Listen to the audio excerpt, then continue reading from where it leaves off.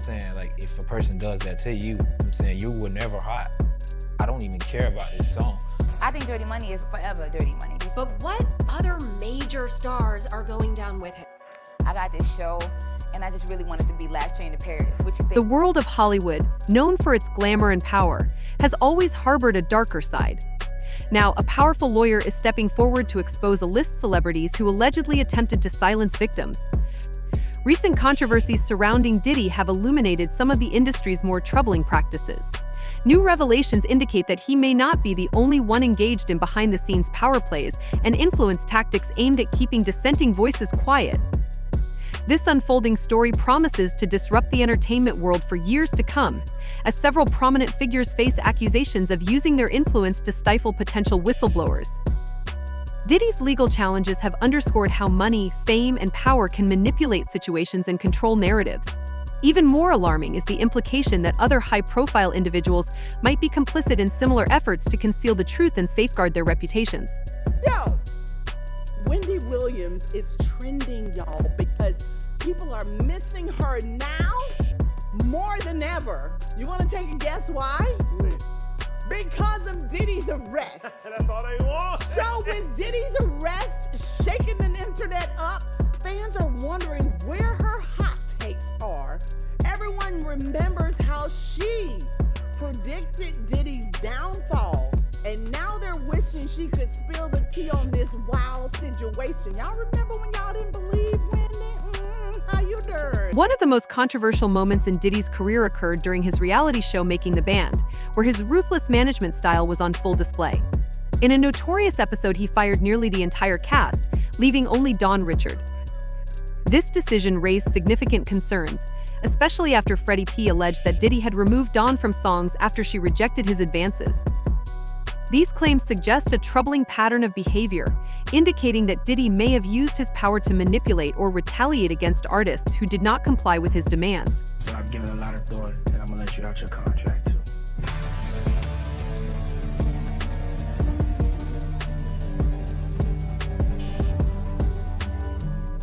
As far as for you, Dawn, I still want to make music with you.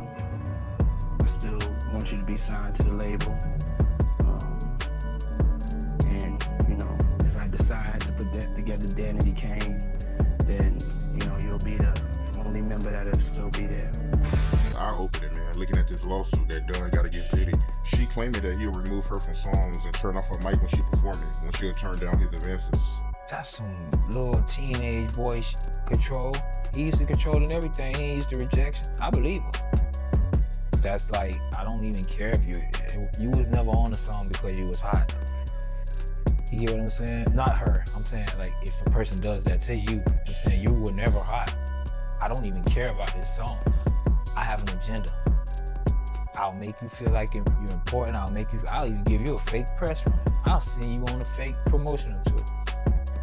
Them just relationships. Make you feel like you got it. Look at Cassie. He strung her strings for years. That's why this girl really thought she was a singer all this time.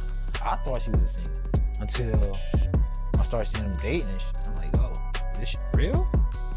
But the whole time, when we was around, she was an artist. She was an artist. She probably was on the sneaking level, but she was an artist. Look how quickly that fades. What we remember Cassie for now? It ain't for artistry. Look how quickly that fades. What we remember Dawn for? Dawn. It ain't. He didn't care about this. He didn't care about what you said on that song. I ain't gonna say your talent, because your talent would got you to him. But when he giving you something, it's not for. He give a fake care. He give a fake care. Because he got a motive. Once the motive, he on to the next. And I believe Diddy just thrived off accomplishments, like being able to get the next one, you know, being able to break the one that said they wouldn't break, getting a hard thug from prison and turning him out. Diddy's legal troubles have taken center stage in this ongoing conversation, as more individuals come forward with allegations of his attempts to control narratives and suppress damaging stories. Recently, Gene Deal disclosed that Diddy allegedly used private, compromising tapes of Stevie J to manipulate situations. He claimed that Diddy leveraged personal materials to influence people's actions, prompting further discussions about what other secrets might be concealed behind closed doors. Lawsuit, he also alleges that Diddy forced him to watch a video of Stevie J having sex with a man. Who, Little Stevie? Huh? Who, Stevie? What Johnson used to call him, Stevie? Yo, I read that, man. I don't know if you know this, but then maybe they have a tape that we didn't see because the pictures was a little vague.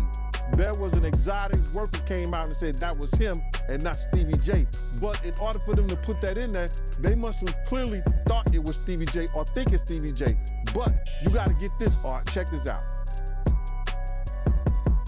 He knew that this kid admired Stevie J and loved the work Stevie J had done in the industry in the past. This kid looked up to Stevie J. Now, what if Puff told him that that was Stevie J in the tape? And the guy looked like Stevie J. He did facial, his face was fixed like he was doing some of the faces Stevie J be making. You understand? So now, the kid could have been drunk, kid could have been high. He was like, yo, Puff could have been like, yo, you talking about, this is somebody you admire? Look what he doing. This Stevie J right here. Now, in that kid's mind, he may have thought that was Stevie J, or he think that's Stevie J. If Puff told him that was Stevie J, it was Stevie J. So people can't say, oh, he lying and everything like that, because we really don't know what was said. Even more surprising was the feud between Stevie J and 50 Cent, where Stevie J defended Diddy while criticizing 50 Cent for mocking the hip-hop mogul. This altercation offered fans a glimpse into the intricate dynamics of celebrity relationships, revealing how loyalty often intertwines with secrecy. Amid Diddy's controversy, Wendy Williams has also resurfaced in conversations. The talk show host had a famously awkward exchange with Diddy years ago, and in light of the recent allegations, that old clip has taken on new significance. While Wendy's interaction with Diddy raised eyebrows at the time, many are now questioning whether she knew more about his behind-the-scenes behavior than she let on. Of a now 16-year-old.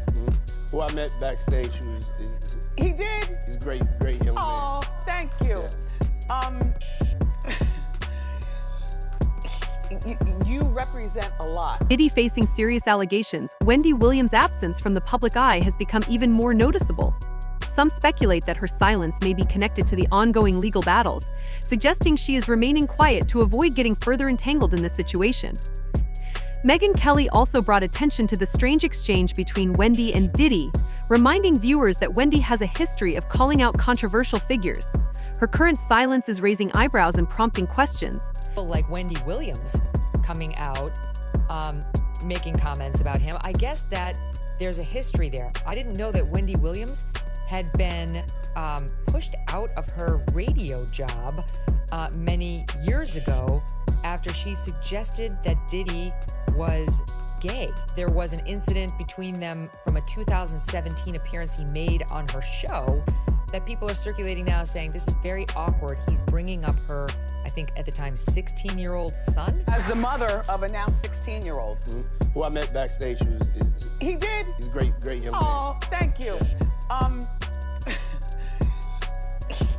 You represent a lot. It is stunning how many people knew about him, and these lesser-known figures who actually were sounding the alarm on him, only to be totally ignored. The most chilling tactics employed by powerful figures to control narratives is silencing potential critics.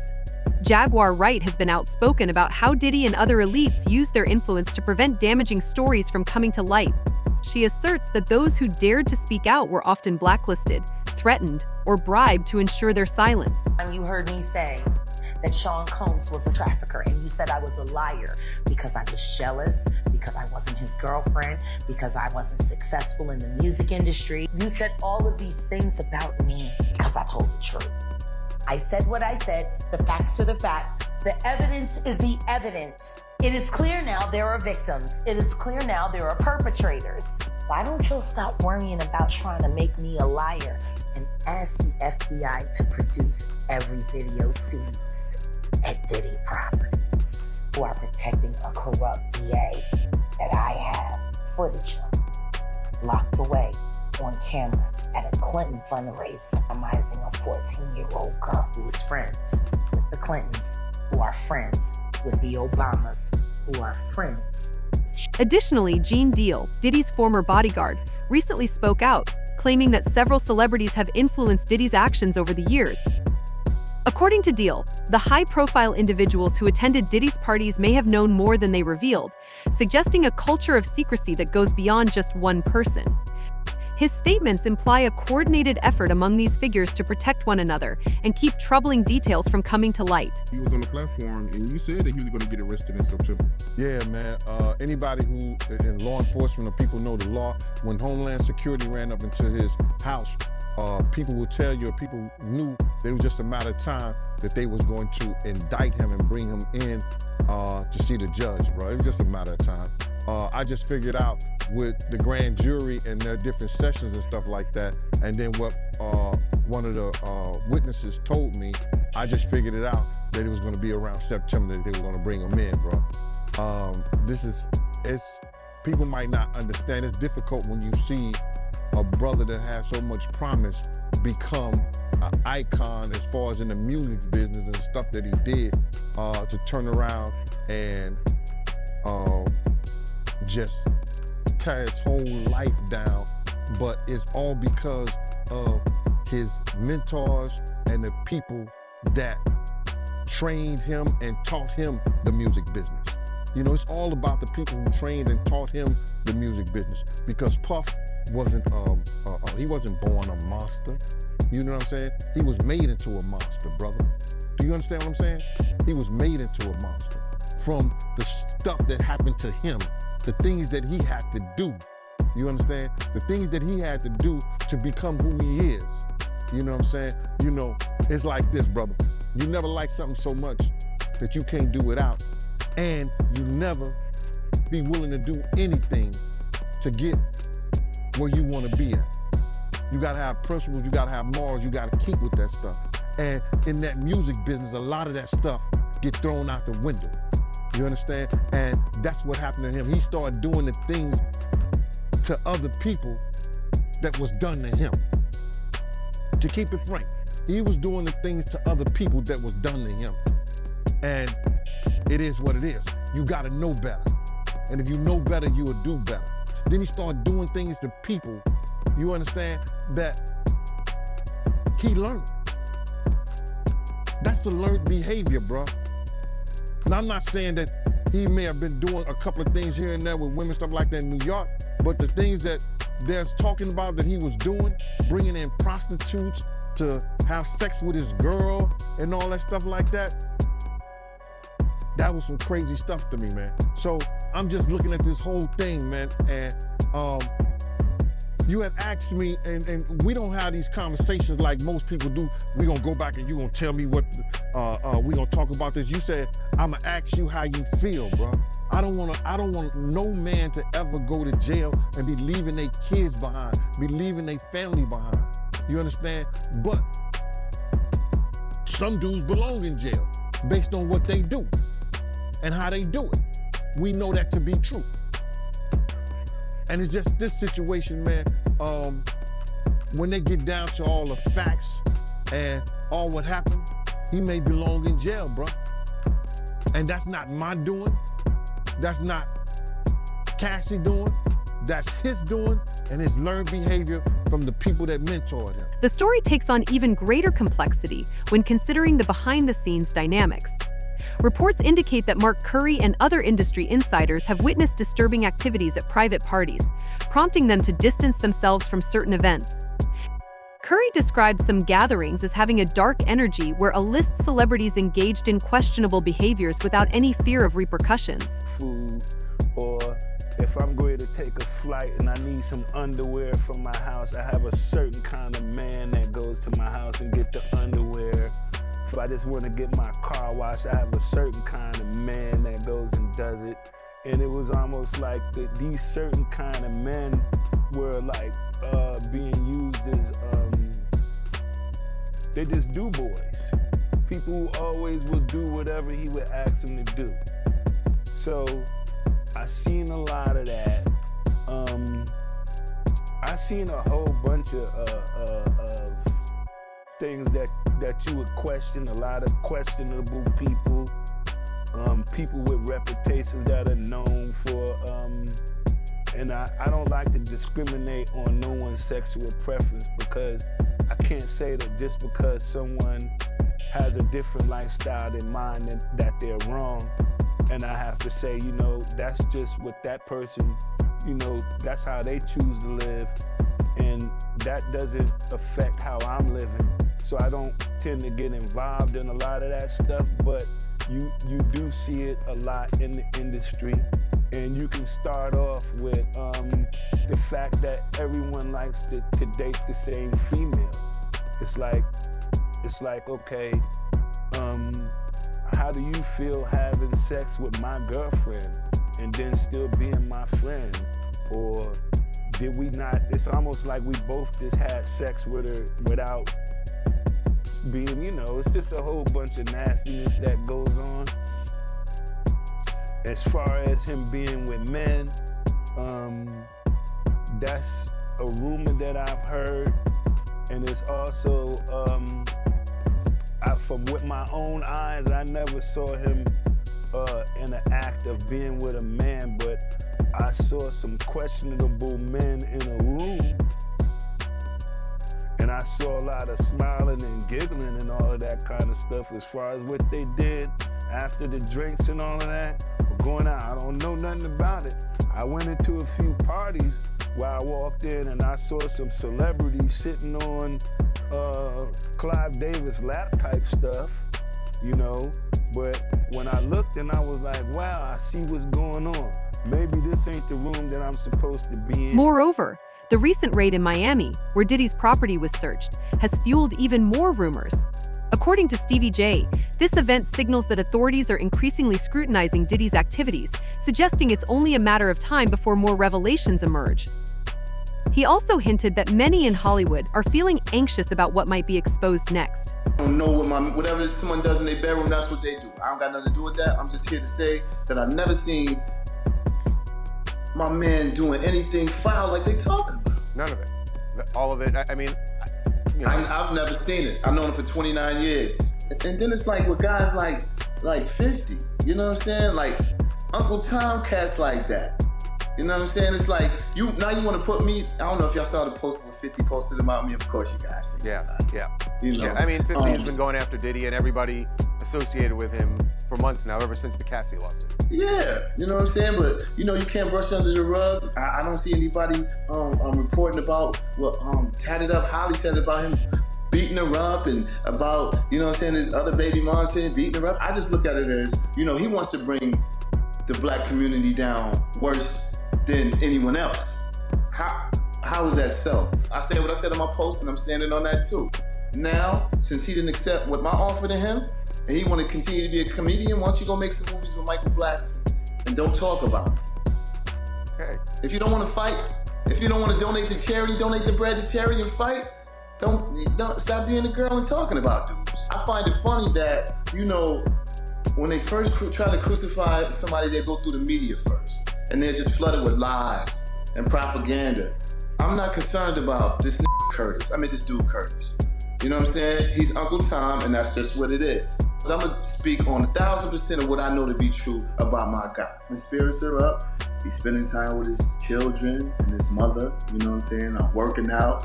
You know, he's doing very well. I've known this guy for 29 years. See, I'm not just a guy off the internet trolling. I'm a first-hand witness. Stevie, it's my understanding that when the raid went down in Miami, were you on Star Island or were you actually at Diddy's house? I know you were in Miami. I was at his crib working in the studio. I was sitting outside the studio door and I heard a big boom.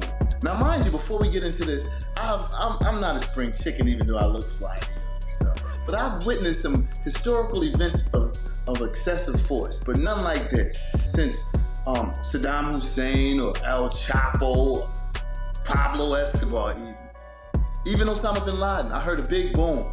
So I'm thinking like, you know, a lot of people do work on the island all day long, so I'm figuring someone dropped some material. The entertainment industry relies heavily on loyalty, but cracks are beginning to surface. Insiders suggest that several other celebrities are deeply enmeshed in this web of secrecy.